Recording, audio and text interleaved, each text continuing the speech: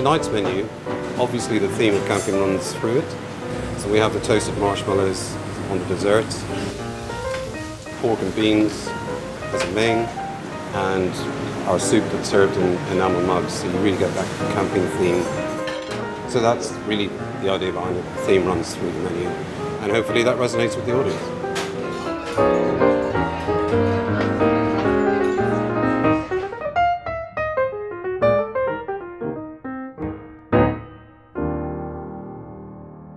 We just had a blast, basically.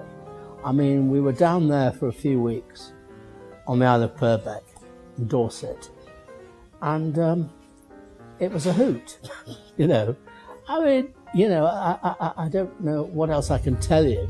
It was a long time ago. We were all quite young, and we stayed in a hotel, so we had heavy-duty hotel food in the evenings, and we spent some time rehearsing for a while, and then we shot the picture. It was very simple, very crude. It was shot during a BBC work to rule. So the crew, who very legitimately were working to rule, when it got to 7 o'clock in the evening, they stopped. And that's fine because, you know, we were with them. But that is a very old-fashioned thing that used to happen on motion pictures, and now it's a little bit more flexible.